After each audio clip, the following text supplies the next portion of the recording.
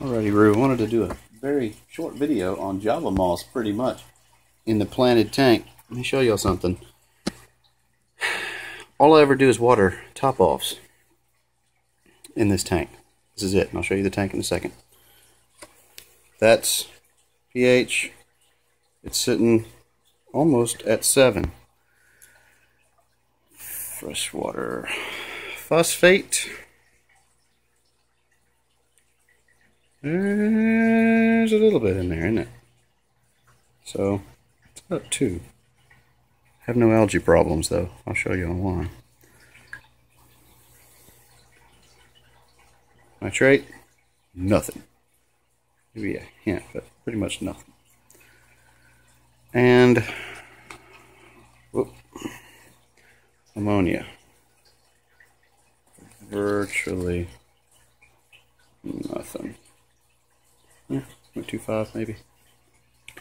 Now to the tank. Pay no attention to the husbandry. This tank's been set up forever. I'll show you what Java moss will do if you let it. Let me turn that off. See if it works better. Java moss will do this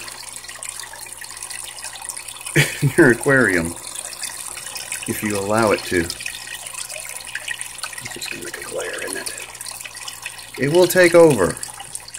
Java moss will take over and filter everything. Anyways, let me show you the rest of the tank because that happens in like a month. And then you clear it all out, you just yank it out in droves, and then it just all comes right back and stops up half your filter. And but it's a great filter. Everybody talking about Java walls in their aquarium. Yeah, it'll make a Java wall. It's pretty neat, but it's also,